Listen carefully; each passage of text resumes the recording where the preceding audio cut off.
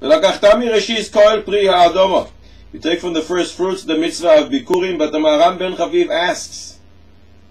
Pasuk says you take from pri ha'adama, but most of the fruits of the 7 species are boire pri ha'etz. So why doesn't it say v'lakachtami reshis koel pri ha'etz? Why does it say pri ha'adama? But he answered.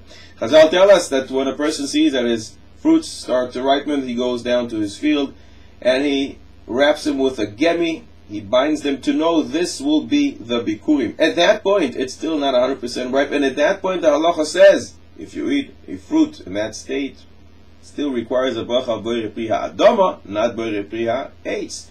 And therefore, the Torah is very precise when it says, V'lakachta mireshis kol pri ha'adama. It doesn't say kol pri ha'etz, because at that point, it still has the bracha of boire pri ha'adama.